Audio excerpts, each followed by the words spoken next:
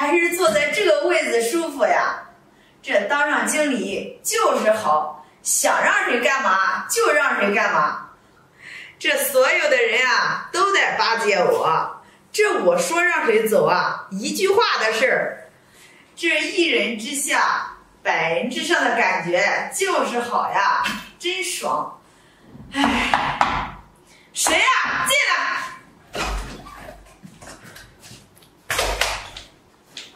李经理，这是等一下应聘人员的资料，你看一下。行了，放那边。哎，李经理，你不看一下吗？你这个人怎么那么多事啊？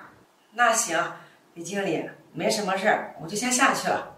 等一下，我说让你走了吗？李经理，你还有什么事吗？你尽管吩咐。这我呀，做了这么长时间了，我的肩膀有点酸，过来给我捏一捏。行，李经理。我说，你那么大劲儿干什么呀？想把我捏死呀？我轻一点。行了行了，出去吧。行。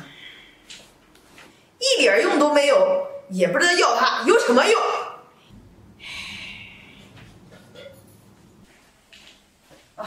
经理在里面，你进去吧。行，你先去忙吧。好。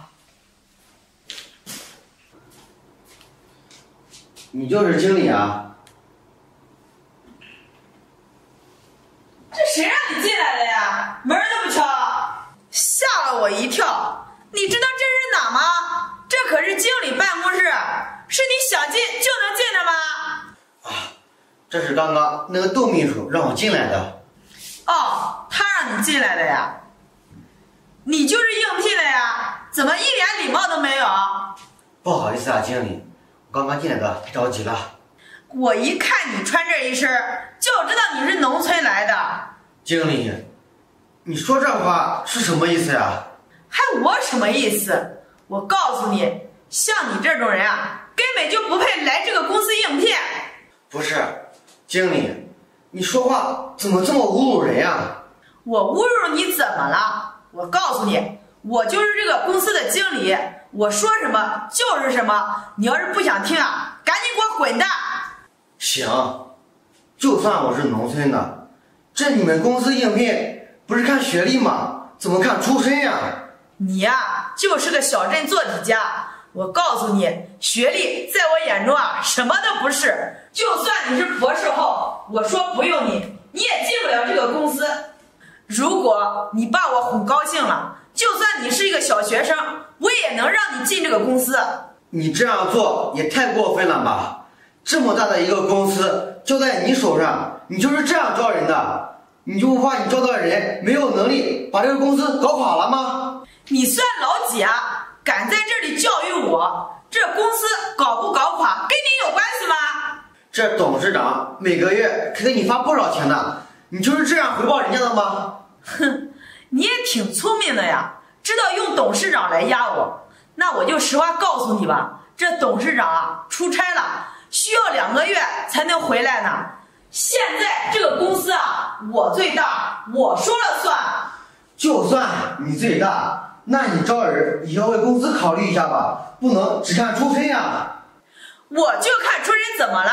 你就是一个农村人，我们这个公司啊就不要你这种人。农村人怎么了？你凭什么看不起农村人呀？这农村人也是靠自己的双手挣钱啊，也不比你们城里人差。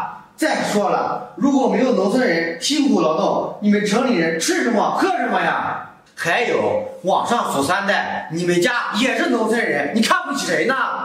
谁跟你说我们家往上数3代就是农村人了？我还告诉你了，我爷爷那一辈起啊，我们都是城里人。我告诉你，你少拿农村人来侮辱我。农村人怎么了？你吃的喝的不是农村人给的吗？你这小嘴儿还挺能巴巴的呀！我告诉你，如果没有我们城里人买你们农村人的东西，你们这些农村人啊，早就饿死了。我说你这个人怎么这样呀？怎么说你都说不通。你最起码也是个经理，好歹也上过几年学吧，怎么能说出这样的话呢？哟，这你跟其他应聘人员真的不一样呀。那行，咱们今天就好好的说一说，走，咱们坐那说。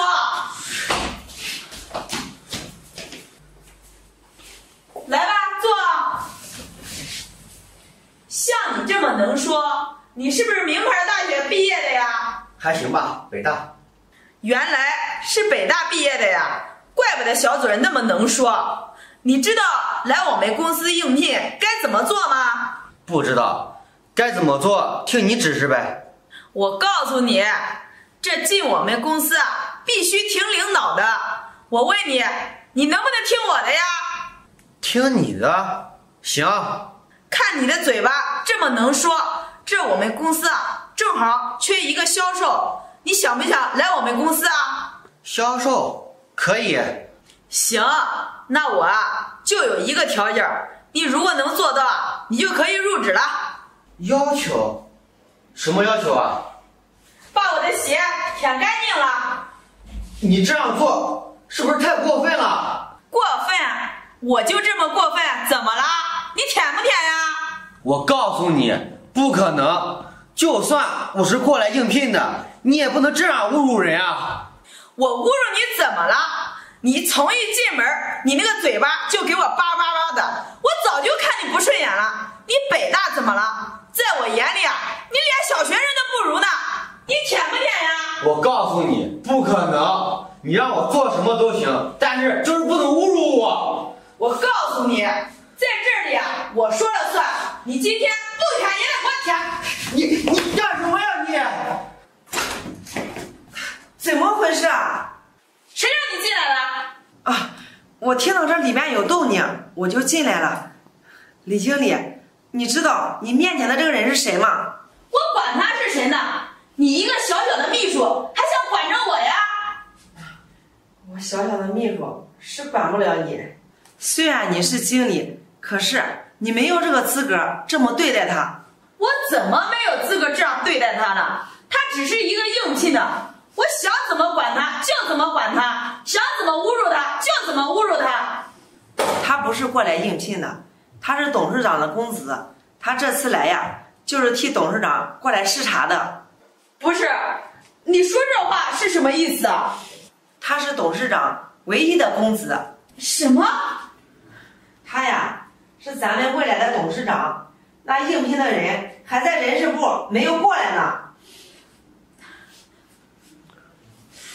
对不起啊，这刚才我不应该那样对你。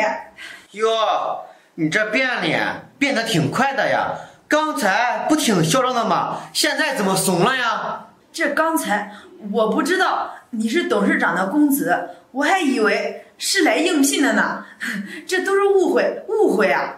这应聘的你就能这样对待人家，侮辱人家了？这我爸这么信任你，把这么大的一个公司交给你，你就是这样回报他的？如果今天我不过来，我还不知道你是这个德行呢。窦秘书，他这个样子应该不止1天2天了吧？你为什么不上报啊？公子，他是经理，我是秘书，如果我上报的话，我的这份工作呀可能就保不住了，这我还有一家老小要养活呢。再说了，他的行为呀，我们全公司的人都知道，没有一个人敢吭声的。他敢这么嚣张啊，就是因为手底下的人太软弱了，但凡有一个人敢上报的，他也不敢这么嚣张。李经理，你还有什么话要说的吗？公子，我真的知道错了，你放心吧，我一定会改的。我这以后啊，肯定会好好对员工的。你就再给我一次机会吧。以后？你认为你还有以后吗？你现在呀，马上收拾东西，去人事部递交辞职报告。公子，你就再给我一次机会吧，我这好不容易才做到经理的位置，你这直接把我给开除了，那我这些年的努力不就白费了吗？我求求你了。行了，你的所作所为对咱们公司造成了多大损失，我还没找你算账呢。我是看在你跟着我爸这么多年的份上才没有报警，要不然的话我早就报警了。公子，你别报警，我现在就走，我现在就